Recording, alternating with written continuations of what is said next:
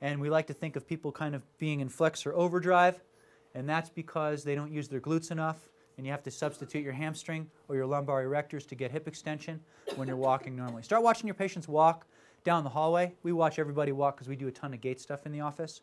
But what you're going to notice a lot of times is there's 3 rockers. Okay? When your foot hits the ground, we rock over our ankle, okay, or our heel. That's called heel rocker. Then when the foot's flat on the ground and we're in stance phase, we have what's called ankle rocker, where my ankle goes from here into some degree of dorsiflexion. And then you have forefoot rocker, where you're picking the foot up. So 3 rockers should occur. A lot of your patients, particularly patients with low back pain, have no ankle rocker. They start, they rock on the heel, they get to the ankle, and what they do is they pick up and they use their calves to push themselves through their gait cycle. I know you've been told by your instructors erroneously in the past that we need our gastroc soleus for forward progression. The reason we have so many lower extremity pathologies is because we use our gastroc soleus for forward progression. What you should be using for forward progression are your hip extensors. And I'm willing to bet if we took any number of people right now, let's take somebody. You. You might want to stand up so you can watch Deb walk. So all we're going to do is we're just going to have Deb walk. And all we're going to do is we're going to walk back and forth to the water jug a couple times. Slow? Sure. Keep going. Doing good. Walk at normal speed. Nobody's watching you. Nobody's watching us. Don't worry. We're watching her walk. Watching her walk. Watching her walk. So she's got a little hip extension, but can you see how she gets to here, mid-stance, and then she picks up her heel already? She's got tight gastroc soleus group, and she doesn't fire her glutes. Okay? Put your hands on your butt. I'd put my hands there, but people would say things. Okay? Do you feel anything as you're walking across there? Like some weight shifts side to side. Okay. Do you feel your glutes working, though? I wouldn't say not a lot. Yeah. Let's see. Can I touch? Is that okay? Yeah. All right. Turn around. Great. Just walk for me. Yeah. So her glute should be engaged the entire time she's on the ground. She engages at heel strike. That's it. Okay. Somebody else. You. Come up. Let's watch him walk. Does anybody here have open back shoes or flip-flops on? Oh, good. You're next. So again, he's got a little bit more hip extension. All I want you to do is look right here while he's walking. Right here. And see how much hip extension. How much should he extend normally? At least 15 degrees. Right?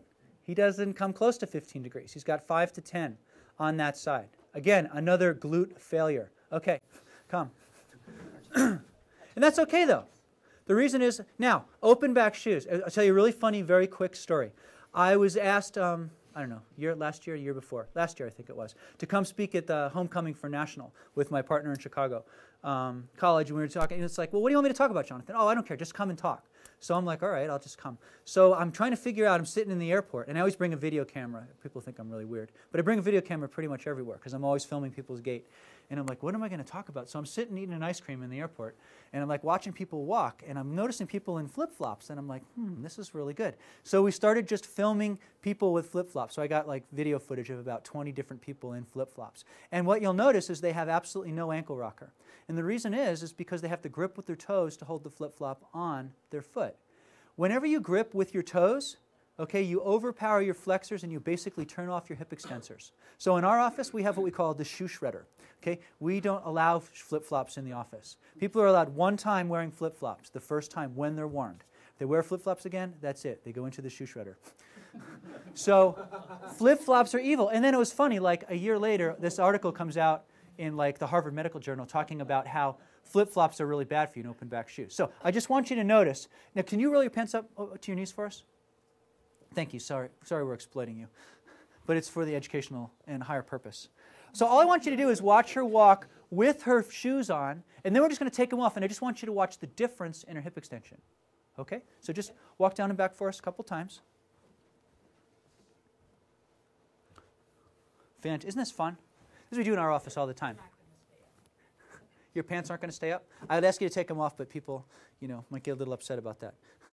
Just so we're watching hip extension. Okay, so when you're down there, kick your shoes off. Okay, now I want you to walk back. Now she has automatically more hip extension. Now I'm going to show you a really cool trick. Ready? Turn around.